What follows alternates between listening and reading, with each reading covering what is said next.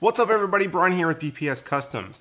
I hope your Thanksgiving was full of turkey and massive regret over eating so many dinner rolls and completely devoid of all political talk. Now with the holiday season officially upon us, price drops on PC hardware will make it the perfect time to get into the new PC of your dreams.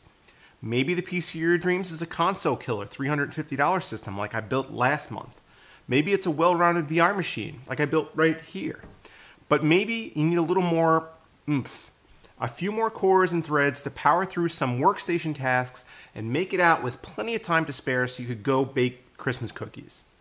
Well, that's what my November edition of the best PC you could build will be focused on today. An entry-level X99 system.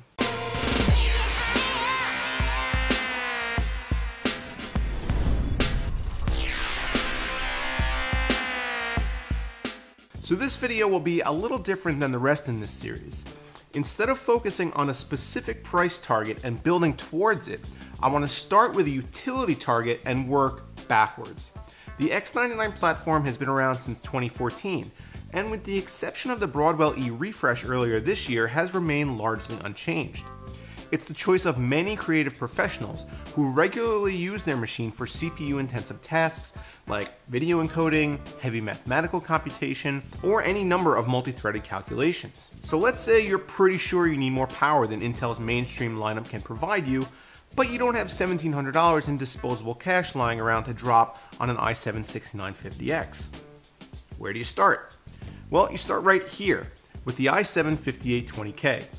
This chip features 6 physical cores and 12 logical threads, a 50% increase from mainstream i7 offerings like the 6700K.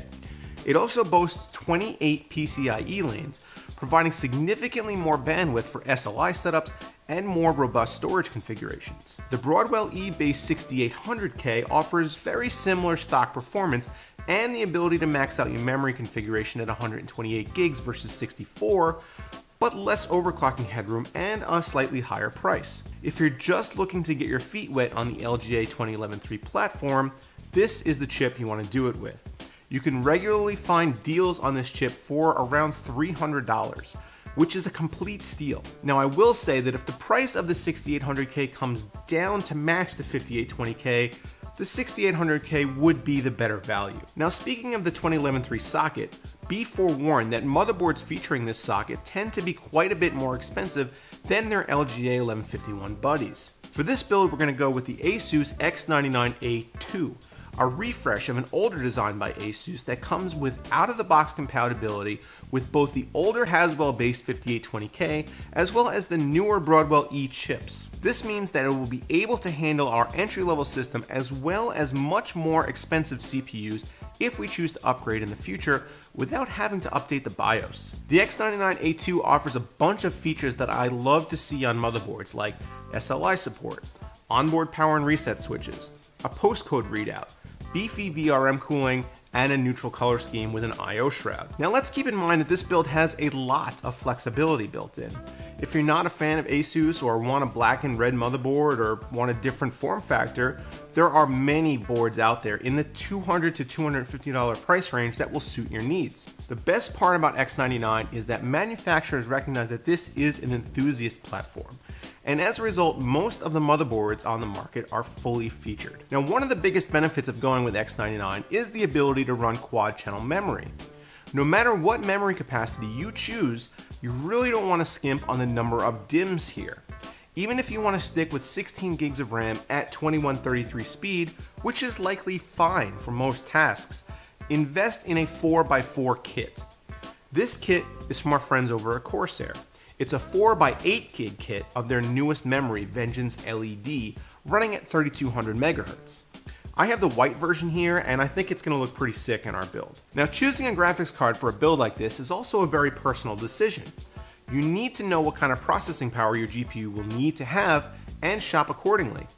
Personally, I think going with anything less than a GTX 1060 in a build like this is unwise, and it's even likely that a GTX 1070 should be the baseline. Granted, you may not need a gaming GPU at all if all you're doing is crunching numbers, But keep in mind that the X99 platform does not have an integrated GPU on the die, so you'll need something to connect monitor to regardless of how you set everything up. Cooling our shiny new processor is not as easy of a task as you might think. All 2011-3 chips sport a TDP of 140 watts, quite a bit higher than the mainstream Skylake processors. They also generally overclock really well, meaning that you're likely looking at having to dissipate quite a bit more heat than you're used to. These chips also don't come with a stock heatsink and fan, so you'll need to purchase an aftermarket cooling solution. Now for this build, we're using NZXT's brand new Kraken X62.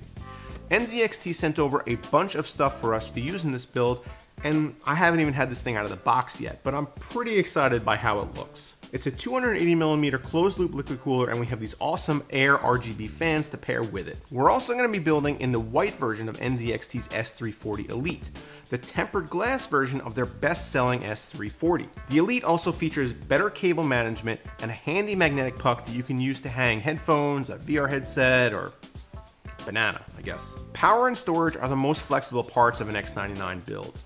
Choose what makes the most sense for you and your budget and what you've put into the system so far. I'd recommend an absolute minimum of 550 watts for a power supply, and at least an SSD boot drive.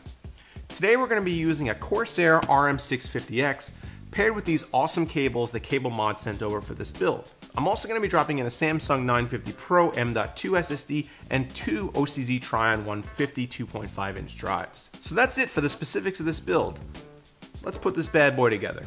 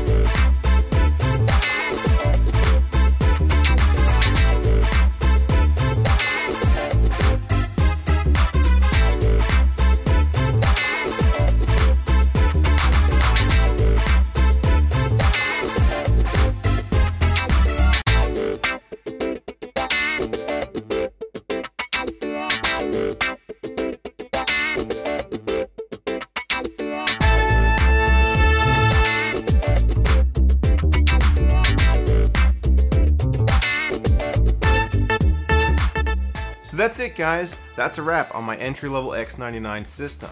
It really came together well, all the colors really matched the way I really wanted it to, and the performance is not too shabby.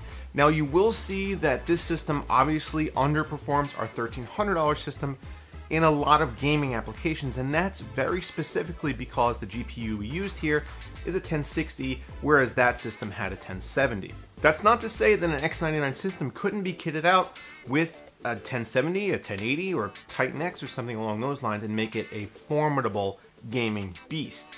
But this system is more geared towards productivity, and those results actually show themselves very well in our Asus Realbench test and our Cinebench R15 test.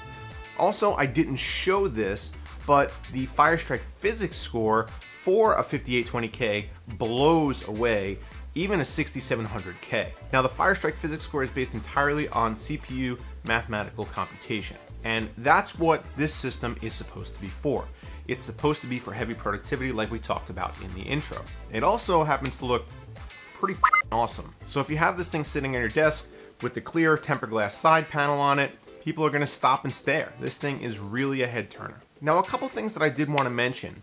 In my shots, my B-roll and things of that nature, even photos that I've been posting on Twitter, I've been having a difficult time capturing the actual green that these air fans are producing, which is really vibrant and really matches the GeForce GTX logo on our 1060. I'm not really entirely sure why I'm having a problem. Maybe the white balance of my camera is a little bit off and I can play with it some.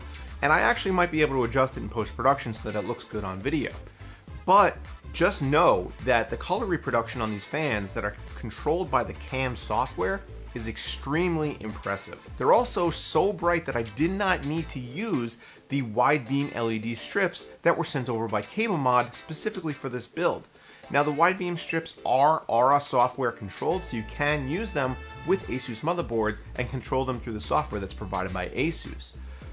But I didn't need to do that. I actually thought about putting them in the system, and I thought this might be overkill.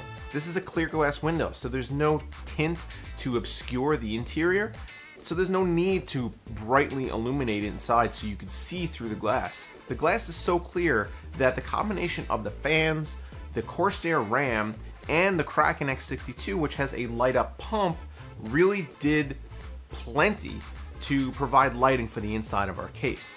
Nevertheless, though, I do want to say a big thank you to CableMod for providing the cables for this build and, unfortunately, the lighting that we did not use. I also, of course, want to thank NZXT, who provided us with the case, the Kraken X62, and the air fans. So down in the video description, not only will you find links to all the products we used in this build, you'll also find a link to my new merchandise store. So go check that out, pick yourself up a mug or a shirt or something along those lines. Also, in that general area down below this video, you'll find the like button. So maybe check that thing out, or the subscribe button if you're not yet subscribed. Please leave a comment. I want to know, how do you build an entry-level X99 system? Is the 5820K the way to go? Should you spend the extra $60 or $70, go with a 6800K? Is that really worth it? Should you put a more powerful GPU in the system? Is the 1060 holding the system back? I feel like it might be, but for somebody who's not looking to game, it's more than enough. So thank you guys for watching, as always, and I will see you in the next video.